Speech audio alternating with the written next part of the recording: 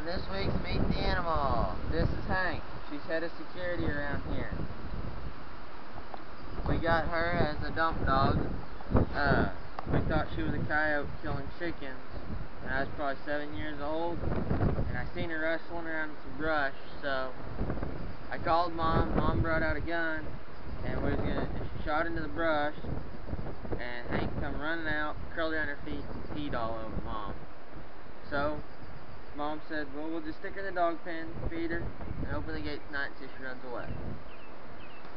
We still keep opening the door and letting her run away.